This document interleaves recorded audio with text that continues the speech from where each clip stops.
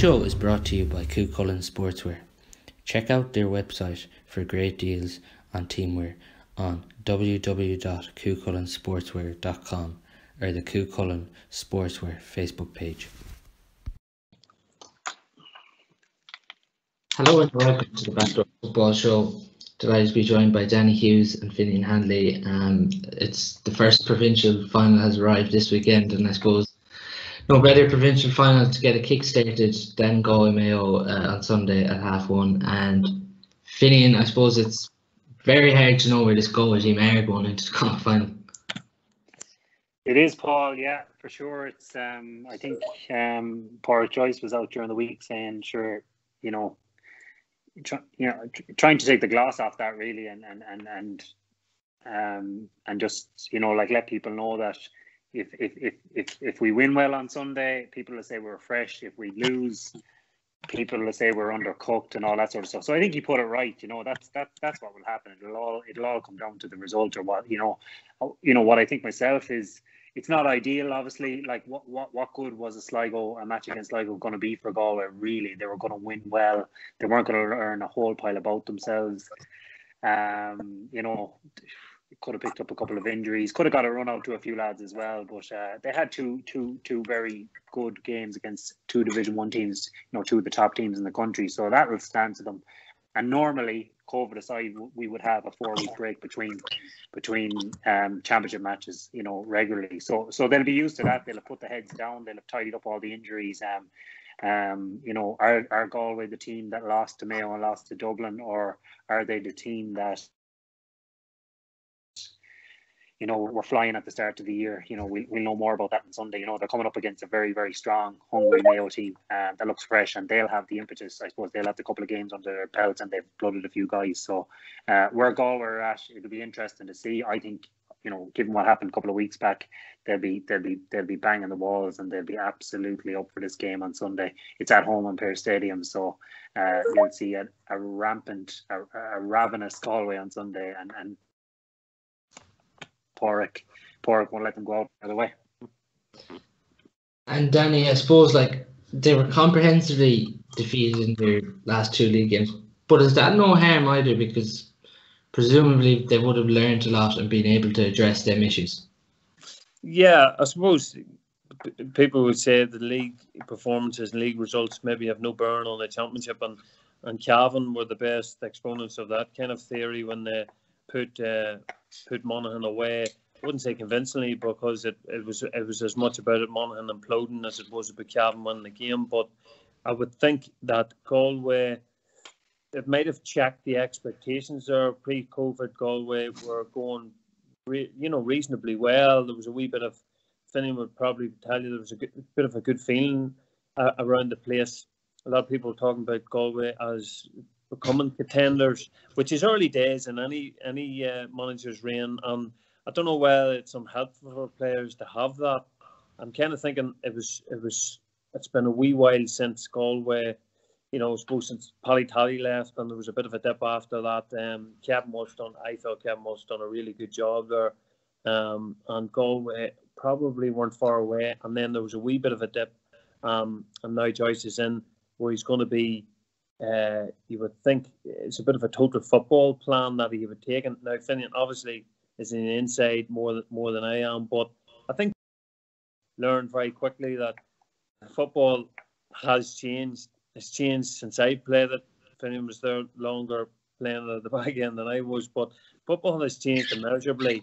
The purists, and it's not in favour of the purists either. So whether you like it or not, there has to be a practicality to the game now, and Galway are going to have to adapt to it. And I think there's a halfway house maybe between what Tally and Walsh had and what Porrick wants in an ideal world. It probably is a halfway house there. But Galway this year and next year are going to have to learn pretty quickly, as all the teams are that in first year management are going to have to learn really quickly, because managers don't get the time that Mickey Hart gets, or anybody like that. Jim Gavin, he's obviously unbelievably successful, but there's not a lot of patience in the game now, so they got to learn quickly. Mayo, I think, are up there with contenders, probably next to Dublin and Kerry. Mayo were people's favourites for being there or thereabouts for a semi-final. So the nature of the knockout competition this year, I think it's going to be difficult. Mayo had a really good test against Roscommon. Yes, they beat them well, but it's a great test. They're coming in fresh with no test. So I would have thought it's unfortunate that Sligo didn't. I thought for the sake of the competition, Sligo should have put 15 players on the field. And I think Galway would have benefited from it, even if they had beat them convincingly. It was still nice to get them on the field. But listen, it's winner takes all. But I think with Mayo, with the games that they've had, with the tests that they have to be favourites, and they're going to be very, very hard to beat. Galway are still progressing. That's not to say that Galway couldn't have a great backdoor run next year when the competition reverts back to type. But it could be a wee bit early. For them. Yeah, and I suppose Danny mentioned a good point there about the pures, Finian, and I suppose the big thing for this Galway team probably was early on in the early rounds of the league, they were probably going a bit too attacking, and then against Dublin it was a bit defensive. I suppose the key this weekend will be getting the balance right. Yeah, it's been thrown at us for, especially all my football in life and before, I suppose. We always talk about 98 and 2001 here, and for years it was the stick to beat us.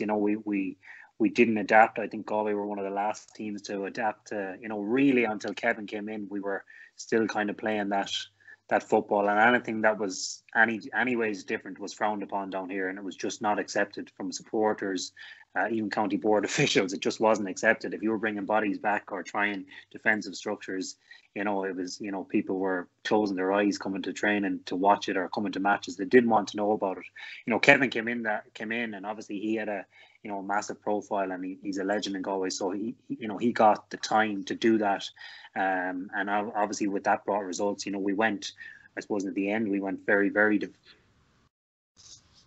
very defensive, and it worked. And like the balance, that's been going on for years. And I think what happened after Cavan was all the supporters and all the everybody just said, look, we want to revert back to the Galway type, which is everyone's pushing up, everyone not pushing up, I don't like using those words, but orthodox 15. You follow your man, you mark your man, your responsibility is with your own man, and your responsibility is a lot of it's with yourself. Whereas Cavan and would say that defensive style that we had was very team based. So look, you're right. The balance between what PJ did at the start of this year, and look, this year, are we papering over a bit? Are we better? I don't know, because Monaghan should have beaten Galway the first day in the league in Pearse Stadium. They were the better team. Lost narrowly. Galway should have beaten Kerry in the league, lost narrowly. Donegal could have beaten Galway. Like, it was fine margins, and sometimes in the league, you can get a bounce from a new manager. So we'll know this weekend where Galway are really at under Porrick. I don't think we're as bad as, obviously we're not as bad as we were a couple of weeks ago against Mayo and Dublin, but I think we're growing all the time. He's trying to bring his own stamp on it. Are Galway going to go defensive this week? I suppose one thing Kevin Walsh did, and I know Porrick's not going to, probably won't pick up the phone to Kevin, but you could do worse than pick up the phone to Kevin Walsh this week. Kevin Walsh knew how to beat Mayo. He did it numerous times. He knew that Mayo have a running game from 5, 6 and 7, and what Kevin did over the years was he sucked the runners into certain pockets of defence, of D as he called it, and turned them over. He showed them where to go. They went into it time and time again, and Mayo struggled, and obviously after coming off the back of Mayo beating us for a number of years, Kevin changed that, and Mayo couldn't get a win over Kevin ever because he just knew how to beat Mayo. So if Porrick was inclined, he might give a WhatsApp to Kevin this week and just try and share a few thoughts on it. But look, PJ knows the game himself. He'll have learned from the game in Tuam a couple of weeks back.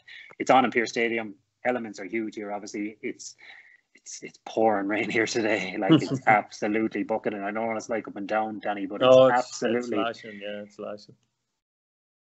It's and that, are we going to get our customary wind or westerly gale on our usual westerly gale on Sunday as well? So then you're into a game of two halves. It's dark, no supporters. It could be an absolute lottery. So you won't be betting on the game. It could be anyone's game. I presume the you'd give Mayo a bit of an edge because of their running game might be better, and into that wind, the team that can run the ball with your Paddy Durkins and your Rushy Mullins and these guys, really good, strong, powerful runners at the ball, and they mightn't kick as much. They've been kicking a lot, but Sunday into the Gale, I don't see too many teams kicking long ball in. So look, Galway will have to get the balance right. I don't think we're going to leave ourselves exposed with Killian and Aidan inside. It'd be crazy to leave Aidan in there on 1v1. I think so. So I think, look, he'll pick the team accordingly. Hopefully he'll get his matchups right. But you won't see the same Galway. To your point, you won't see the same Galway as you saw a couple of weeks ago. The interesting thing is that for Galway, and we all know what Mayo have. We've all seen them over this last number of years, so you sort of know what Mayo are going to take to the table. But Galway, they've verbally, for me, one of the best players in the country, Shane Walsh. For me, skill set, just ability, 2 feet. I just think Shane Walsh is probably, for me, top 2-3 players in the country. So you have that. Where do you play him? Full forward, centre half forward. Where's he gonna impact the game? Where's he gonna have the most impact? And Comer, I'm not sure where Comer's gonna sit, but again, you have a racking ball there, a man that can change the game with his sheer strength and ability to go direct. So I think there's a couple of great conundrums in there for Joyce. But utilising those two guys is going to be key, and making sure you isolate them as much as you can. And if you can't do that, like Finian said, where Cavan Walsh got the best out of those two guys at certain times in certain games, I think Galway could well beat Mayo. Mayo are no doubt their favourites, but Galway have definite reason for optimism over the next 1 or 2 or 3 years for me. And it's not all about this year, but it's about building towards next year and the year after. Yeah. And Mayo's backs, Danny, Paddy Durkin, sensational performance last week. McLaughlin wing back, Oisin Mullen. Matthew Ryan at midfield, he's just a nightmare to mark because he never stops running. But is it really key for Galway? Because that will stop Mayo's running game if he can stop them players. Of course it is, and the way the game has come, ideally now in today's game, I know Finian played full back and was a real class kind of presence there at full back. But at half back, if you had to go and play, if any player had to go now and play anywhere, it would be in the half back line or the half forward line, where you get on the ball, you get to see up the field, you're dropping back anyway, and you're coming on, and your quarterback is more or less a quarterback in row where you have that ability to go up the field, punch holes and stuff like so. So the way the game has gone, I would give you nothing for playing inside as a full forward, or even playing full back where you're constantly covering and stuff like that. So it is where the action is at half back, and Mayo have one of the best half backs right throughout, and even going into the half forward line, a very, very hard working half forward line. But Mayo are going to have to, the best form, I think, of defence at that stage, I've played half forward for a long time, is if you can ask questions of the half back. There was young Davy played for Sligo, Finian, you would have seen him, what's the guy's first name? And he was an attacking half back, nightmare at times to mark. Johnny Davy, yeah. Johnny Davy, and he would have constantly been putting you on the back foot and going into the defence. But I always felt that the best thing to do there was to put him on the back foot all the time. So ask the questions of him early on. So that you might be taking a chance the odd time. If he does go, what you're doing is you're on your feet and you're on your toes, ready to go in the other direction as quickly as you can, even if you don't get the ball. But it's to ask that question. And what the Galway half-backs are going to have, or half-forwards are going to have to ask the question of the Mayo half-back line. But if you don't do that, what you're doing is you're inviting Mayo in onto you. And the way they are, the experience that they have, they will do damage there. They will certainly do damage going forward. And it's not even the first, not direct. They might get on the end of a score, but there'll be the supplementary pass, or they'll punch that hole that'll create that overlap and run. So Galway will really need to ask questions of the Mayo half-back line going the other direction. And I think if they can do that they have in the past, then they can certainly beat Mayo. An 8-15 for Galway, Finian. It's very hard to know who's going to play there. Ronan Stevens injured, John Mayer is there, Tom Flynn, Cian Darcy, Matthews Barrett. And then in forwards, up front, you'd only really say that Shane Walsh and Paul Conroy would be two set forwards. Comer's injured. And you really don't know who else could be there. Not a clue, yeah. So I suppose from down here, if you're looking for news, we have none.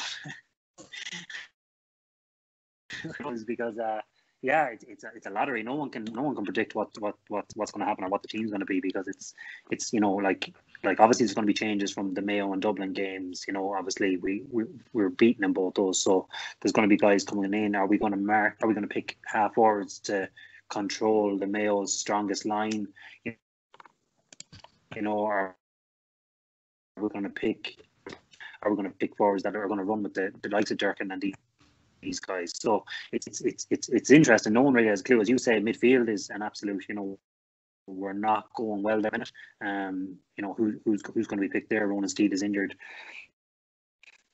Like Tom Flynn, obviously for experience, will have to play, and then you're into Jars, who's played the last couple of games. So Joy seems to have something for him. And then you've got, likes of Matches Barrett, who's young, very young, only a 21-year-old. Going in against, those guys, it'll be tough on him as well. So it's hard. Look, it's hard to know up front. Damo's had that injury that he picked up against Mayo. Will he feature? Well, hopefully he will. At some stage, will he start? Is he able for 70? I don't know. It'd be miraculous, really, to get back from a hamstring injury. Yourself, they're just.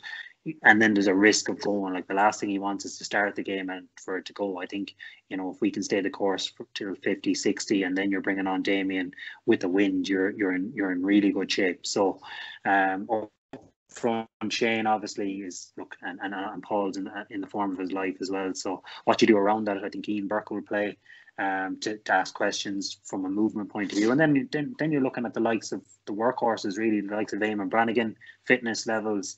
And after that, then it's a lottery. It's a pick of God knows how many. Young Paul Kelly played. I know young Cathal Sweeney, who's my own club man, who's a super talent.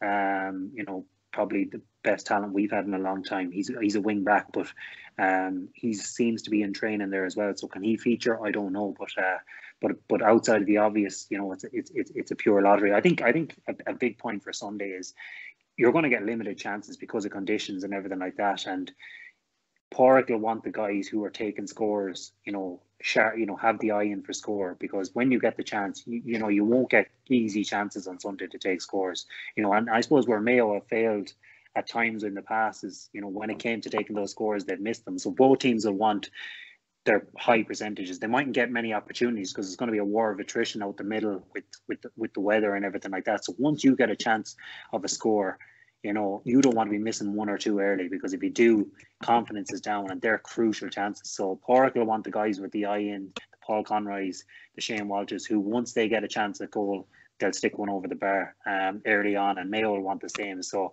the percentages have to be high, because the chances from scoreable locations on the pitch will be few and far between. Yeah, and I suppose, Danny, Aidan O'Shea is probably going to be a man talked about so much in the Galway camp this weekend. But is it just one man on him and then another man underneath him, so when the breaking ball comes, he picks it up? Is that Galway's best plan? Aidan O'Shea, listen, I felt for a long time that Aidan O'Shea just gets so much, he can't really put a foot wrong, or Aidan O'Shea gets hammered. Aidan O'Shea has been fantastic, one of the top players for his last 10 years, a real driving force for Mayo, can ask so many questions at full forward midfield, great carry of the ball, so strong, really good in the tackle as well, that a lot of people don't give him credit for. I think Aidan O'Shea is a very, very difficult man to man-mark because of his sheer size and physicality and ability as well. I suppose for me, you sort of have to. Who will be able in Galway? Who's Finian will be able to tell you who's best to pick him up, and I'm sure he picked him up on a few occasions over the years, and it was Finian would have the size and the physicality for Aidan, but even then, he's still so hard to dispossess. So, there's no point in going out there, and I think you stick one man on Aidan O'Shea and you allow them to battle it out. I think changing men time and time again can only cause confusion. If somebody fails to pick him up on a late run or something else, he can, his momentum, his strength will carry him through, and he'll put one in the back of the net. Again, for me, it's a man marking job, and there's somebody that can match him physically anyway. And he does get around the field a lot as well. So I think there's players in there that can do that in Galway. But I wouldn't be a great advocate of changing men all the time, because I think in the midst of an inter-county match, yes, we don't have the crowds, but I think players can switch off because of the amount of space and other players that are available in the current climate and the current way the teams play. So I would be an advocate of one man more marking him, and that player is going to have to match him physically, which there isn't that many can do that. So Finian may get the boots and the shorts back on, and maybe get back out and maybe get in the battle. I was that soldier, and as you say, Danny, I've had a few battles with Aidan over the years. Particularly the first year. I think the first year he played full forward, I marked him in the stadium, and I was in absolute heat the following day. He was just battered straight through me, and absolutely a nightmare time. Just power, physical power. Trying to mark him one-on-one is a nightmare for anyone. And I think you've seen that. After that, he went on. He scored. He did the same in the Connacht final. They played Donegal. Donegal had their sweeper system in place, and he battered them out of the way as well. Big McGee and the boys. He should have had a penalty in the semi-final in the first 10 minutes. Keane O'Sullivan, Philly McMahon were on him, and they were dragging him.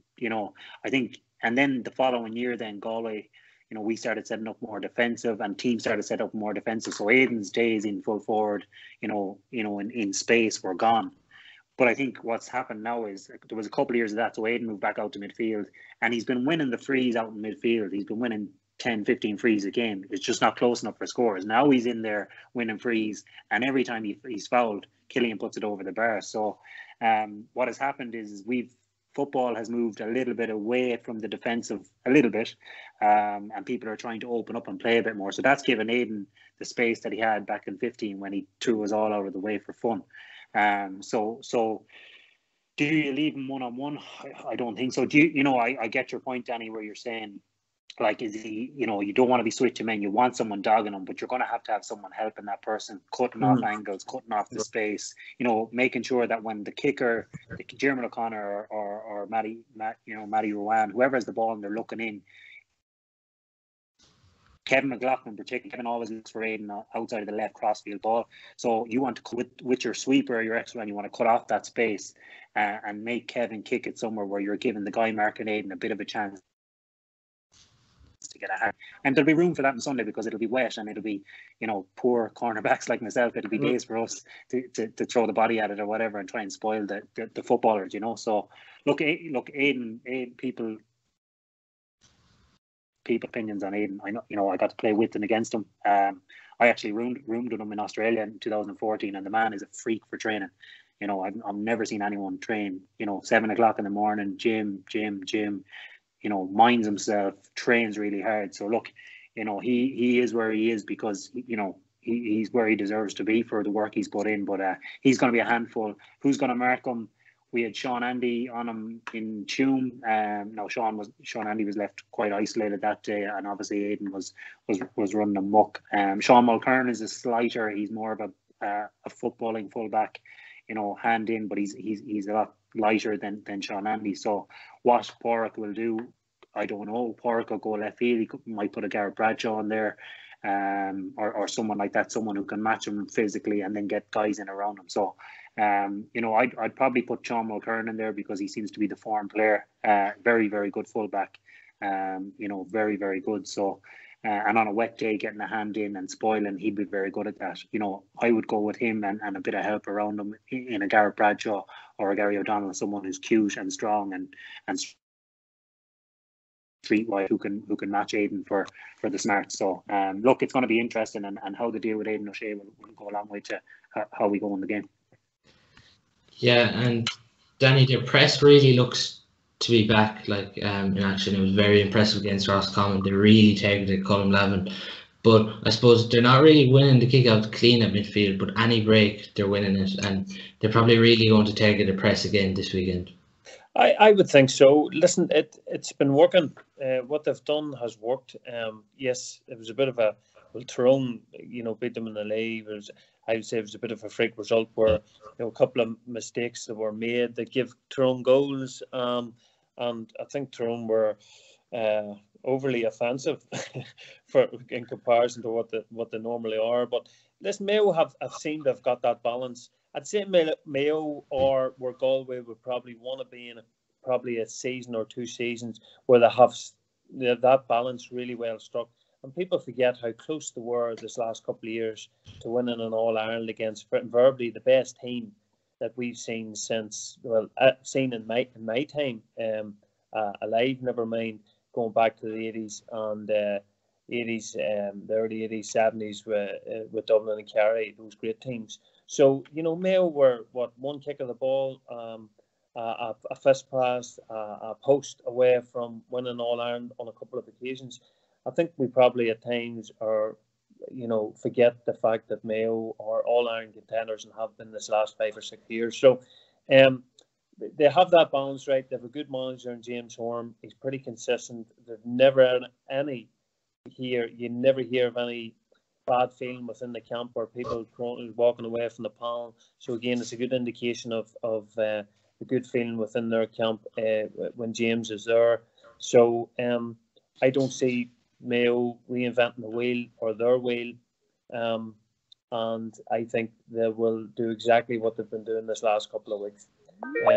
So yeah, I can't see big changes. Sorry, I can't see big changes on what Mayo have been doing. So I think it'll be very close.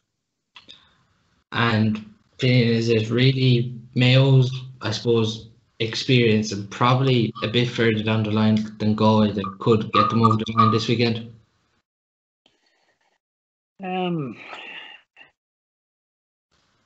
Yeah. I suppose a lot of people have been saying the opposite. I suppose a lot of people are saying about Mayo blooding a lot of players. They've had 9 debutants or something since the championship started in 2 games. So, Oisin Mullen, Tommy Conroy, who seems like a find. Don't know who these guys like they Finians, but this is a big one for them now on Sunday.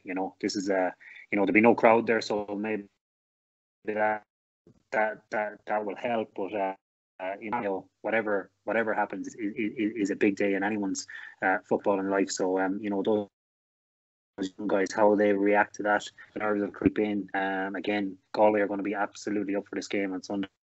I have no doubt about. I suppose we owe them one from a couple of weeks ago. So that's going to give us a huge insight. Look, Mayo do have experience. Killian's back playing brilliant football. Everything about Killian O'Connor at the minute is dangerous. From his pressing, his tackling, his general passing, his variety of play is excellent minute. Obviously, Aidan is there. And then they've got a bench full of experience as well with Keith Higgins and these guys, to come in. Like James Carr and Darren Cohn were the 2 main men last year, the 2 best players they had. And they can't make the team this year. So, look, James Horn isn't stupid. He didn't go back in there. As we said last week, he didn't go back in there thinking, sure, I'm building for a few years. He knew what he had. As you're fairly certain that the players are there. He knew what was coming from Westport and seeing underage stuff as well. So look, they have good experience. But look, we have experience as well. We've huge experience as well. Concern at the minute, we don't know who's going to be the goalie on Sunday.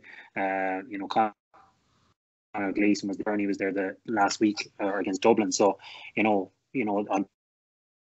Galway on kickouts and stuff over the last couple of weeks with that goalie, whoever that's going to be. So the biggest issue we have is we don't really know our best 15, but Mayo seem to be more settled. They've got huge experience coming off the bench as well. So is Jimmy McGuinness still involved then, or is he? No, I think that was a one-off, Danny. I think that was a one-off. I know himself and Pádraig were mates. He was down doing a session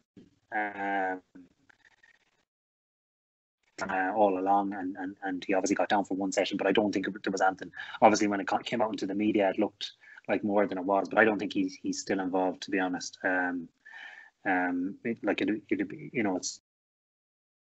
It's tight time. I've not heard, and I presume we would have got some inkling of it if he was, but I don't think so. I think what Pádraig and Cavan and Divo, they'll get the best 15 hopefully on the pitch, and leave a few in reserve. Hopefully if we have Damien in reserve and one or two more, Robert Finnerty, is he going to start? We need a few guys so will have experience wise.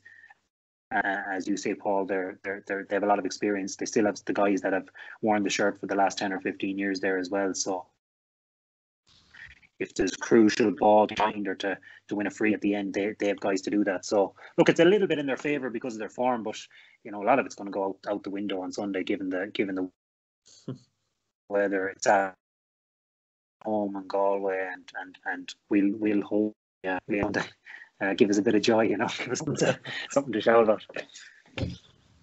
Moving on to Ulster, Donegal Armagh comes on Saturday. For me, anyways, Danny, I'd give Armagh a huge chance in this game. You'd have to think. Paul, listen, I have a column here with the paper, the Irish News in the North there, and I haven't used any logic when I've picked that Armagh can beat Donegal. It's not based on any kind of evidence. It's not based on anything, any logical equation. I just think that given the year that's in it, given that Kerry have been, I thought that was a total shock that Kerry were beaten by Cork. I honestly thought that this could have been Kerry's time to beat Dublin, this Dublin team, given the change in management in Dublin, etc. So I just thought that Kerry were building nicely, a couple of class forwards, and obviously Cork took them out.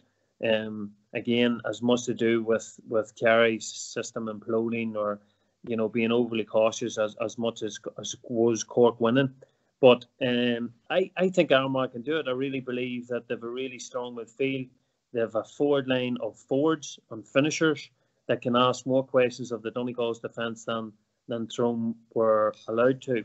Tyrone, no doubt, Conor McKenna, when he came back from staying in rules, you could see that he hadn't been infected with the kind of, I suppose, the defensive mindset that a lot of forwards in Tyrone have taken to the table this last number of years. Conor McKenna was very direct, and on the back of that, he was getting scores. And the same with Peter Cavan Sundara. Again, he had only been into the squad. Again, natural finisher. So it meant that, the defensive side of it, while, yes, I'm sure they worked on it, but they were scoring on the back of their natural instinct to score as forwards. So you've got Clark, Soupy Campbell, Rory Grugan, you've got the two O'Neill lads in Armagh. These are lads that can score, that can ask questions of a defence, and I believe that they will do that on Sunday in Donegal. The big problem that Armagh have been in winning positions and defensively ill-disciplined, giving away frees, and Mickey Murphy will totally destroy Armagh if they're not disciplined. He'll destroy them from the ground, but he'll also destroy them from play. And if Donegal, their other players are forwards and Thompson and Langan stepped up the last day, no doubt about it, and they will have to be watched. But do Armagh have the defence? I'm not so sure. Based on historical evidence, I would say that Armagh have struggled defensively, and in short periods of time, within 10 minutes, Armagh have in the past conceded like 2 or 3 goals that have wiped them out of National League games, wiped them out of contention in big matches. So that's the big question that Armagh will be asked. Do they have the defence? Do they have the discipline to track runners and to prevent Donegal, who are probably one of the best running teams there is in the country? But I believe if they get that right, if they get their discipline right, this is a big match, winner takes all, knockout championship. I think Armagh can do it, and I've picked them to do it by the minimum, of course. No logical evidence, no equations, but I think it's just the year that's in it. when has 2020 been based on logic? So that's my theory. And there's question marks over their Armagh defence, but there'd have to be some question marks, Finian, with the Donegal defence, because they looked a bit vulnerable against Tyrone. Like, Tyrone missed a lot of chances at the end of that game. Yeah, they did, to be fair. Yeah, like when you look back at it, I think Tyrone be kicking themselves, you know. Like, Tyrone were in one-on-one positions and took points, and Peter Hart and Bradley, you know, just like there was goals on there. There was huge goals on there, and obviously McKenna's one, and you know, if that had gone in, it's a different story. We're talking about a different team here now, you know. So it was fine margins. So Donegal weren't convincing by any means, you know. I suppose what that gives them is it gives them something to work on, which is like, you know, that's worth 1,000 training sessions where they can look at these mistakes and tighten it up a bit, because they'll need to do that, you know, if they're heading on a collision course with Dublin. So look, Donegal are a serious team. They're at the right phase, you know, in their development. I think now the younger guys, you know, Galway played Donegal, I think it was 17, and we hammered a lot of that team up in Sligo. You know, they were all just starting that year, and now they've 3 or 4 years under their belt. The likes of Langan and these guys, Thompson and these guys, these are all now established. They filled out. You still have, like, you have a very good full back line. Obviously, McManamon, Owen Gallagher, and he is still there, you know, leading. And he'll be picking up anyone that's dangerous inside, Jamie Clark or whoever. I suppose with Donegal, they've expanded a bit. They've come off the Jim McGuinness era of and the Rory Gallagher stuff of uber defence, and look, you couldn't fit anything into that defence for such a long time because it was so packed. But they've moved into the kicking game. They've pushed up players. They've 3-4 up now at all times. So that takes a while to get used to as well, because, you know, they're used to, you know, the likes of Neil would be used to his buddies in front of him, filling spaces, filling pockets, and when they're not there, it takes a while to revert back to the pre-McGuinness era where you're back winning your 50-50s and stuff again. So, you know, and your man wins a couple of balls that wouldn't have won in the McGuinness era. So, look, they're evolving. They're I suppose they're what we're talking about Galway. You know, trying to get the balance right there. I think they are getting it right, even though Tyrone stretched them at times. I think they'll be too good for Armagh on Sunday. I think they'll have learned a lot from that Tyrone game. They'll have analysed that video, you know, and they would have been pulling their hair out at the chances Tyrone got in that game. So I think they'll have analysed it to the hilt. Their matchups will be crucial. You know, who's picking up Jamie Clark, who's picking up O'Neill. Obviously, Rory Grugan, you know, sets up a lot. You know, he's got a wand of a left foot. So I think they'll get their matchups right. And then you're looking up front. When Michael Murphy come out to the middle, he's kicking ball into McBrearty, Brennan, probably Oisin Gallen, or Oisin Gallen might start as well, as a super footballer. So the firepower there with Langan and Thompson as well. You've huge firepower there. And in conditions like this, you want guys to be able to kick score on the 40 or so to kick those. I give Donegal, you know, a 3 or 4 point cushion on Sunday. Armagh, you know, they're creeping to where they wanted to be. I think Geezer probably thought it had happened a bit quicker for him, but you know, they got up to Division 1 now. Eventually, they're trying it for a couple of years. He's there now. You know, he'll want to run in the championship because, you know, he hasn't progressed in the championship over the last couple of years. They've lost a lot in Ulster as well, so they'll be up for it. But I just see Donegal as being contenders this year, not better than Dublin, but you know, they're second or third definitely in my eyes. The matchup, Danny, of Michael Murphy is going to be crucial, and Geezer's go-to man really seems to be Aidan Falker. So would you expect them to go with kind of like Matty Donnelly went on Michael Murphy and go forward and put Michael Murphy on the back foot? I'm not sure. Falker's a lovely footballer, but I'm not sure he would have the physicality for Mickey Murphy. Mickey Murphy is, I would have said Mickey Murphy is probably the player of my generation. But now Mickey Murphy was coming in as I was finishing, so I suppose. But I would say Mickey Murphy arguably is one of the most influential player for 20 years. 20 years. Now, that's including the last decade. That's how good I see Mickey. Probably the best ever Donegal player. It's hard to say. Matty Donnelly done an extremely good job, I felt, on Mickey Murphy the last day. But then you take away from Matty Donnelly's job, and Matty Donnelly in his own right is a very, very strong running footballer, both feet.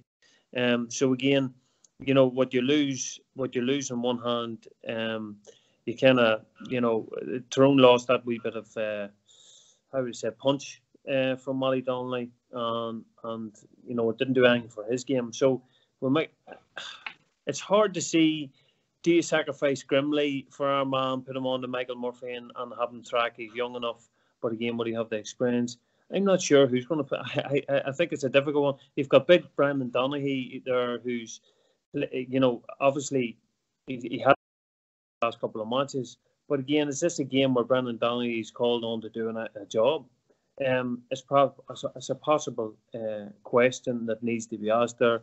And do you have? But Falker, for me, he's a lovely player. He's a lovely footballer. But I'm not so sure if he's going to have the physicality for Mickey Murphy. So on that route, I'm not sure how Armagh are going to deal with it. Do they take turns? That could be a possible route. It sort of goes against what I would say about Aidan O'Shea, though, taking turns. I don't quite like it. But again, with the force of nature that is Michael Murphy, how do you solve that question? I'm not 100% sure. But there's nobody springs to mind for me that an out-and-out stopper. The only one I would say is Brendan Donaghy, and as I say, Brendan hasn't been getting on, but physically strong enough to match Murphy in that regard. But again, Paul, there's no easy answer to that one. I'm afraid, not when Mickey Murphy's concerned. And I suppose Armagh have been playing defensive, bringing numbers behind the ball and really breaking at pace, getting the Grugans and the O'Neills onto the ball. Burns. But you feel if they go defensive, it's only going to help Donegal with their long range shooters, Finian, especially like Michael Langan, Kieran Thompson, Michael Murphy, Ryan McHugh. Yeah, and you're right, Paul, and that's where Donegal can really do damage. They out around that 35-40, they have super shooters, and we saw it the last day. Langan, these guys are really, really sharp. They're really accurate from distance.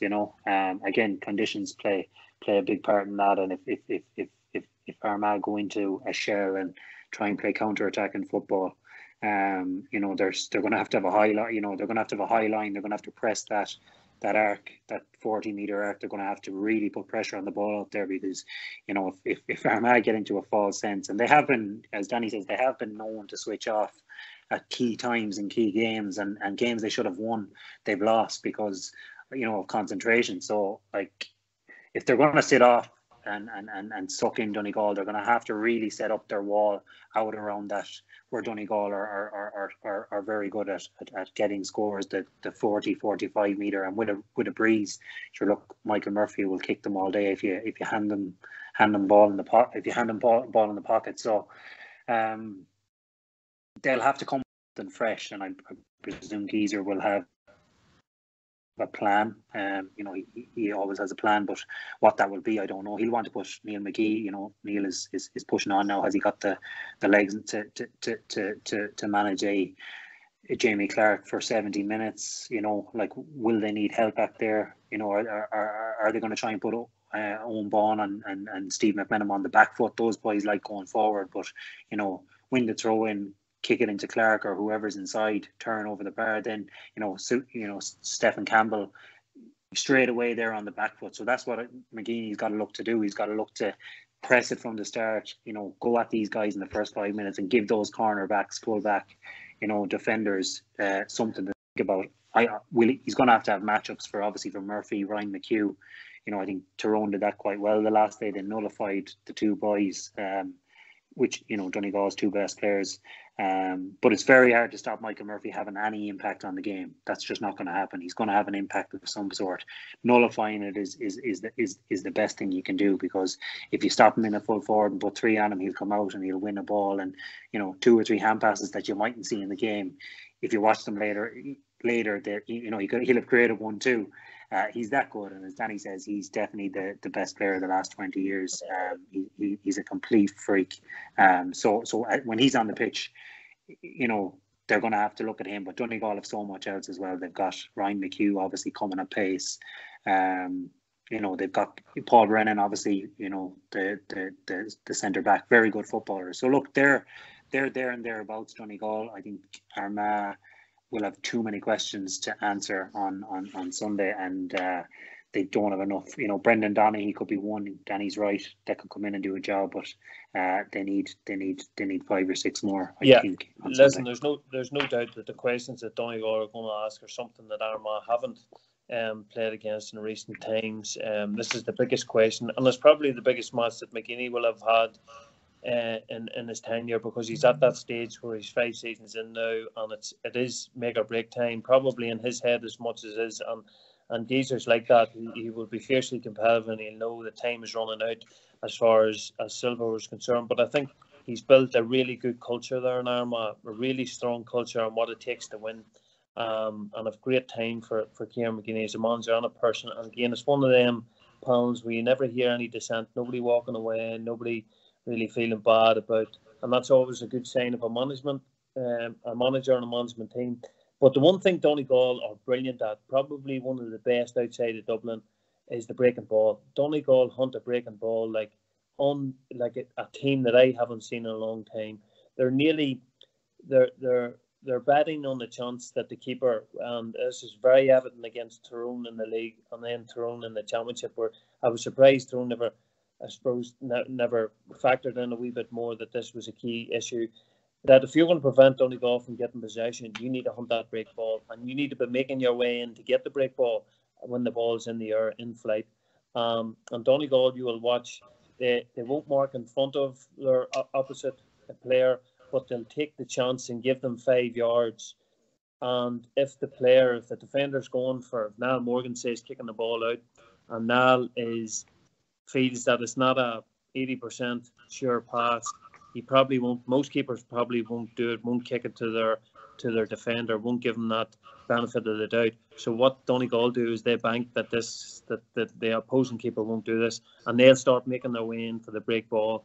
So I would see that as big issue. I would see that as a big issue for any team playing Donegal. If they're not prepared to hunt that break ball, they're immediately going to hand the initiative to the opposite team. So I think that has to be a key area that Armagh and any other teams that want to beat Donegal are going to have to focus on. Absolutely, and I suppose just back to you to start the other Ulster semi-final, Cavan down, the ground's 1:30 on Sunday. There must be a real buzz around down this week that they can get back to an Ulster final. Yeah, well, it doesn't take much to get a buzz in down now, to be honest. One good result and we're going to win all Ireland.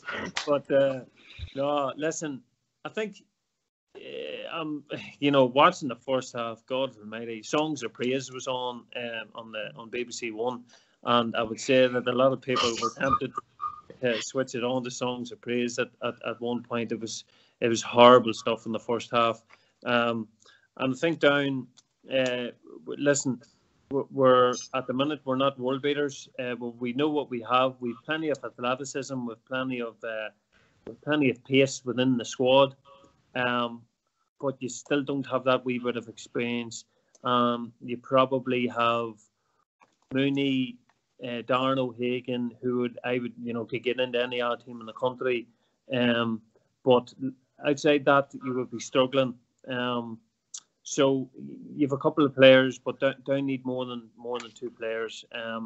I think they can do it. I think they can get through Cavan. Cavan will be 6 games in a row now each week. You would think with the conditions, with the heavy sod, that Down will get some benefit out of that.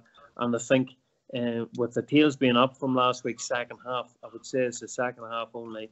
And what they did is they run a couple of players off the bench as well that made a good impression. I think that Down can win through to the Ulster final. Now, you would fancy your chances against an Armagh team, even if they did come through Donegal. Donegal's going to be, you wouldn't want to be meeting an experienced Donegal side in an Ulster final because they are used to winning those big games and big Ulster Championship ties in the final as well. It's a bit contradictory for me to say that Armagh might beat Donegal, but I just feel that down against Cavan they can do it. But again, Cavan will be confident as well. They've come through a couple of tough games and verbally come against a Monaghan team and beat them after extra time. So they've shown great character, and they've done what they had to do to get through Antrim. Not an easy tie by any stretch of the imagination. Antrim, they're no world beaters either, but still a championship match. It's still also a championship, so anything can happen. So Cavan will be confident, but I just think Down maybe have that legs on them because they've been fresher and there's a wee bit of pace there that we've seen that we haven't seen in previous years. So I would be confident Down can get to an Ulster final. And I suppose with Cavan, you can look back at the first round against Monaghan and say it was an unbelievable performance with coming back, but the tactics Monaghan deployed, it just wasn't good enough really, and Cavan took their chances. But the last day, like Antrim could have beaten them. Are they in bonus territory really, Finian? Yeah, they are. I think, look, Monaghan will be shell-shocked. They'll still be shaking up there after that after that loss. Like, it was Monaghan's to lose, Monaghan were cruising in that game, and whatever they were doing, I don't know.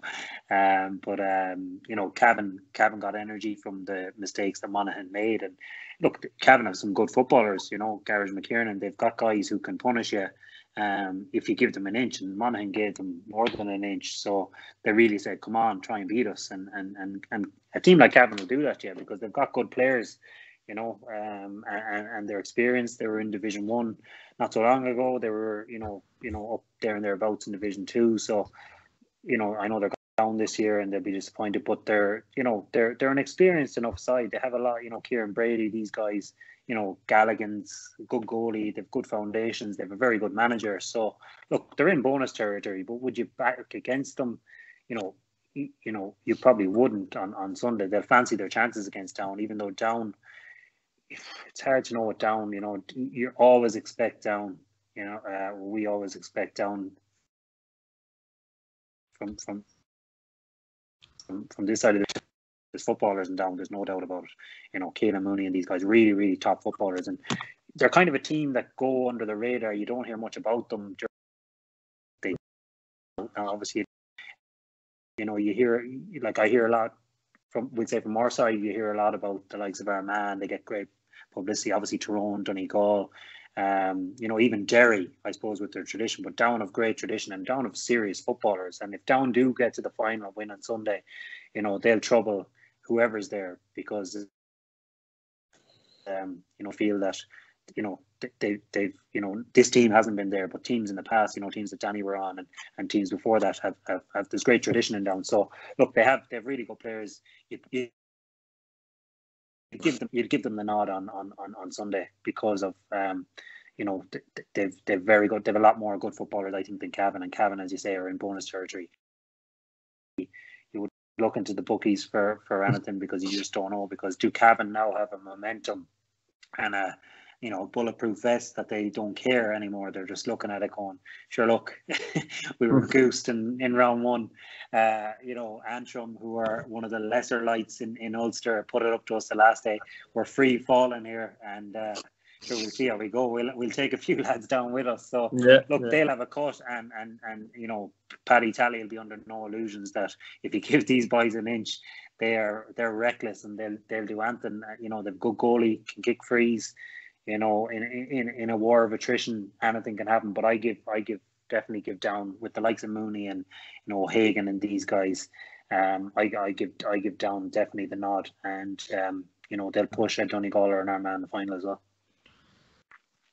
And Darren O'Hagan obviously wasn't available last week. I'm not sure he's available now this week. No, Darren's going to be out for this season. It'll be next season before he makes it, which is a blow. But his brother actually stepped up to the plate and kicked 4 points against Fermanagh last week. And Barry O'Hagan has played all his football, even at club level, inside. Now, Barry's 6'1", has played inside most of his, very accurate, very quick, and hasn't played ever in the half-forward line really. But with the way the game is, where the modern game is, if you're accurate and you have a bit of physicality and a bit of size and you're athletic, half forward line's perfect for him. And I think this is the position for him now at half forward. And he's a real, I suppose it's a real bonus for Down. Adding that wee bit, that wee bit of accuracy to a half forward line, because, invariably, a lot of Paddy's teams as well, there's been a lot of workers in that half forward line. But I still go back to the fundamentals of Gaelic football is if you're a half forward, you have to carry a scoring threat. Have to. And I think Barry has, with the 4 points the last day, his big challenge now is going to be consistency. Will he be able to produce it this weekend? Will he be able to produce it week in, week out? And that's when, you establish yourself at county football. And Finian will tell you, county football is all about being 7, 8 out of 10 if you can every week. O'Hagan, while you miss him, you miss Harrison as well, and probably hasn't committed this year.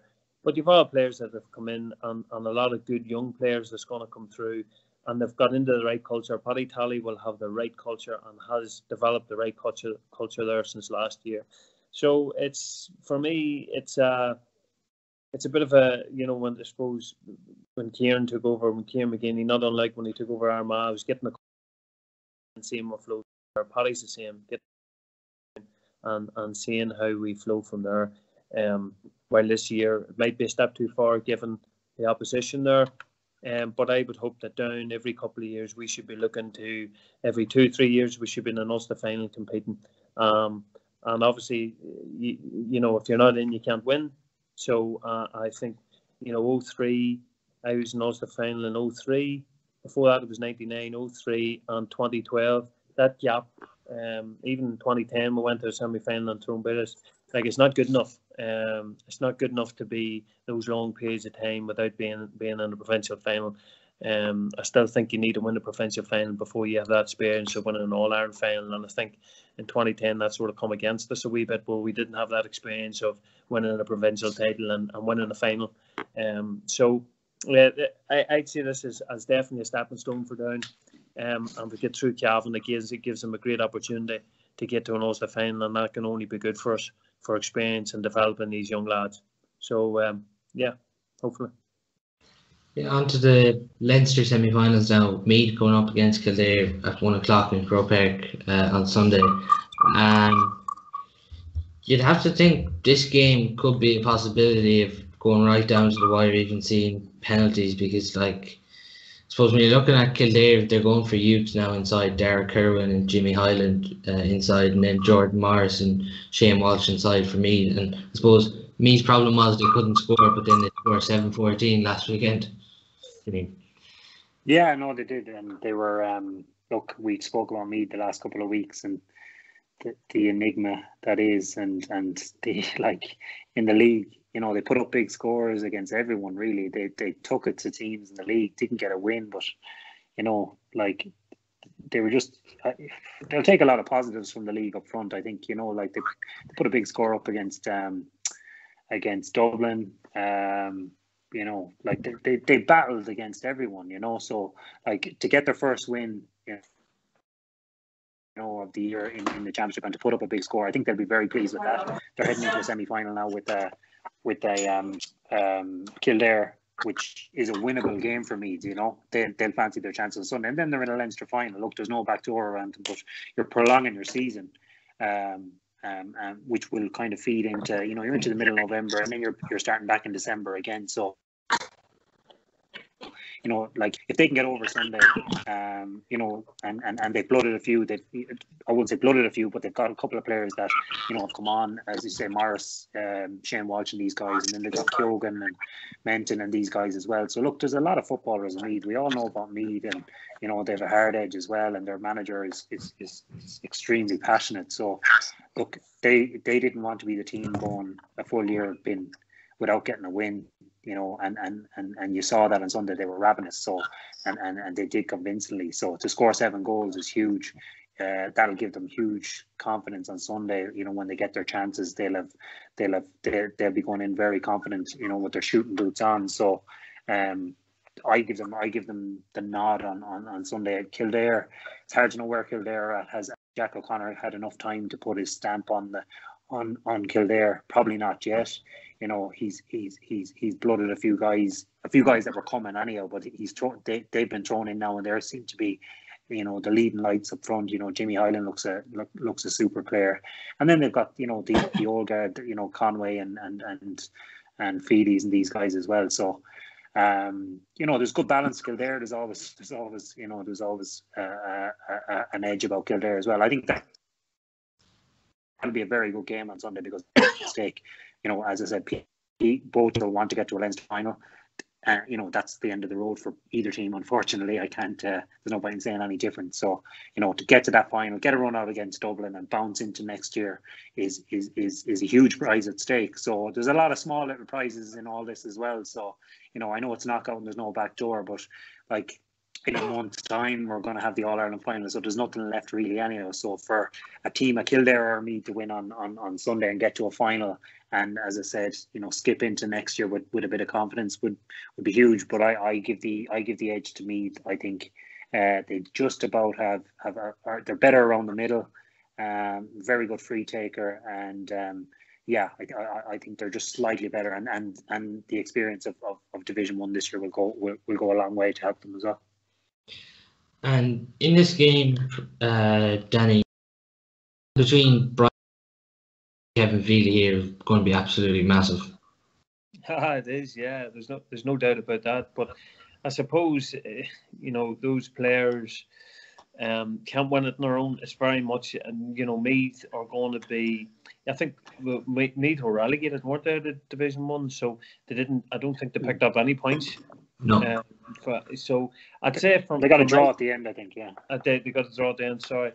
Well, you know, for me, that would have been the biggest disappointment of the year if I had been a Meath invested in Meath supporter, Meath player, is that you know, to pick up a salty point is you know, obviously nobody wants to finish with no points, but you know, I feel that you need to be operating in Division 1. You really need to be consistent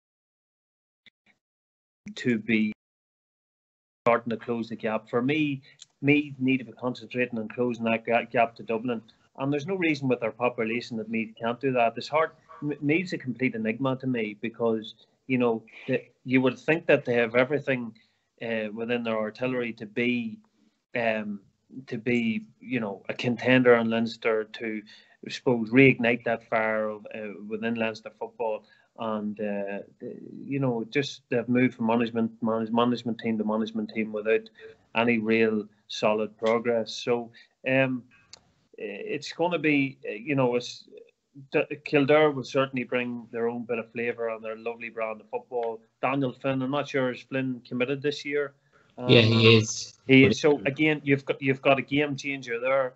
I know he hadn't committed last year and stuff, but you have a game changer there, and Jack O'Connor will certainly. It'll not be lost on Jack O'Connor what it takes to win an All Ireland, because he's been there, and how preparation levels need to be up, and he'll have them. Jack O'Connor will have Kildare up for this game, and I just fancy. I don't know what it is. I fancy Kildare in this match. Probably open space of Croke Park, wee bit of class up front in Flynn and some of those other guys there. I just think that Kildare could do it. Again, I just think it's going to be, obviously, just to line out against Dublin, and Leinster final seems to be the ambition for a lot of teams outside of Dublin. Leinster final and giving a good account of yourself at this stage. So, but listen, winter football, any given day, you just don't know. But I think for me, there's progress this last 10 years has been slow and stopped. So I just see Kildare here. They could possibly spring a wee surprise there. And the other Leinster semi-final, Laois taking on Dublin, scraped over the line against Longford by 2 points. So you'd have to think here they're going to get a hiding, really, Finian. Yeah, I can't look past Laois on this one, Paul. You know, they have the impetus. Yeah, it's.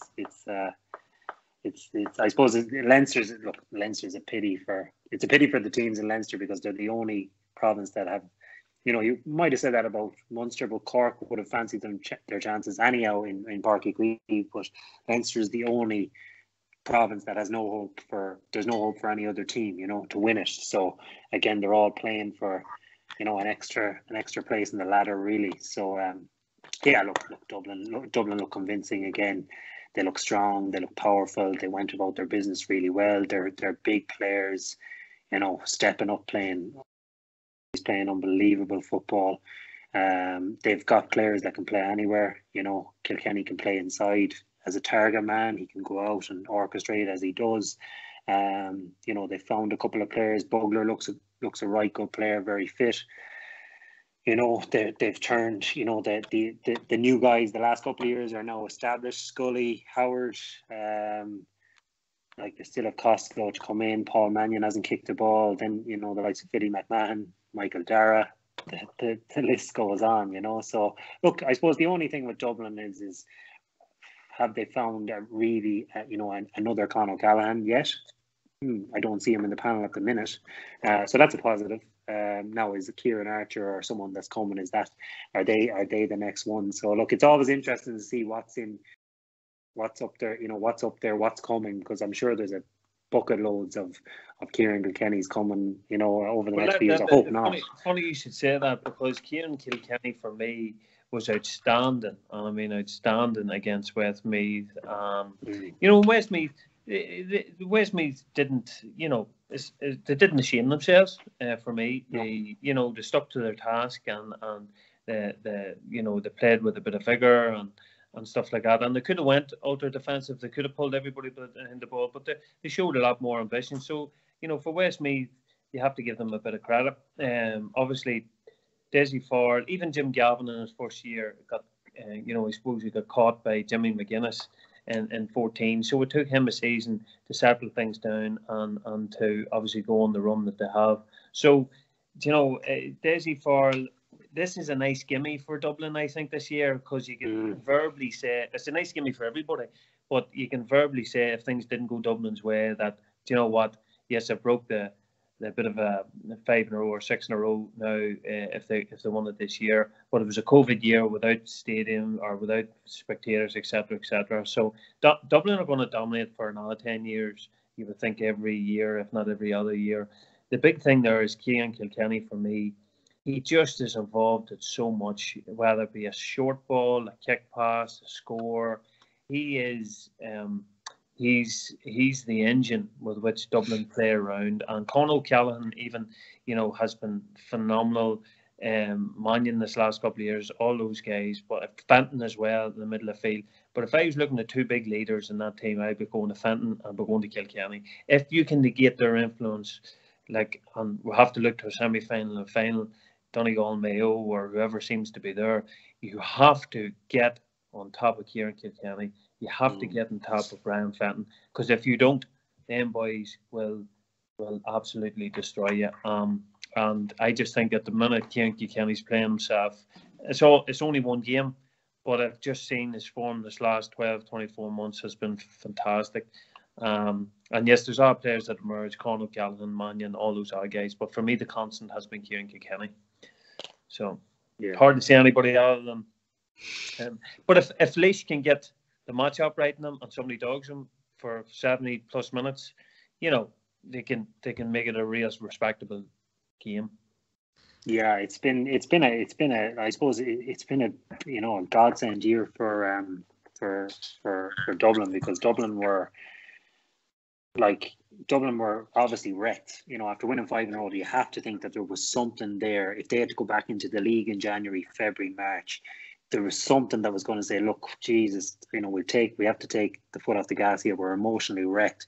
Then COVID comes along, locks everyone's up, gets the Dublin lads into the cooler, injuries, you know, freshness, hunger back. Like, it's just been sent for them, really, because they've had the break. They wouldn't have done the training that other teams have done fitness wise. So it would have taken them a while to get up to speed. So, as it always does, but, you know, like, surely mentally they would have been a little bit, you know, fatigued, but COVID comes along, locks them up, gives them time to rest their bodies, get back into shape, get fit, you know, get up to the pitch of it, and now they're back at this end of the season, season, and they're hungry, which is mad to say. They're probably hungry now for football because they were bored for 6 months. So it's a killer. And as well as that, as Danny said there, it's a bit of a gimme for Dublin because new manager, you know, you're trying things out, but at the same time, Tyrone are gone, Kerry are gone. They're two big nemesis over the last couple of years. I know Mayo are still there, but Dublin will look at what they've got 4 games to win in All Ireland. Sure, look, they've been doing that in their sleep over the last number of years. So, you know, it's made for them. Will they beat Laois on Sunday? Of course they will. They'll beat them well. They'll beat them out the gate, unfortunately. But you know, look, it's a bit of experience for Mike Quirk and the boys. Open, so they're getting a bit of press with Parkinson and these guys over the last while, so they have to look internally at what's going on. But I think, look, Dublin will win Leinster comfortably, and hopefully we'll get a big game with one of the Ulster boys down, maybe. As long as Mike Quirk doesn't do an interview with Parkinson, he's probably you know, he's probably going to get another couple of seasons. You know, I don't think they're going to be rushing to Parkinson's door for a while. Actually, you know. he might be the next manager. You never know. That's all on our previous show. Some intriguing games to look forward to. Thanks a million for your time, lads.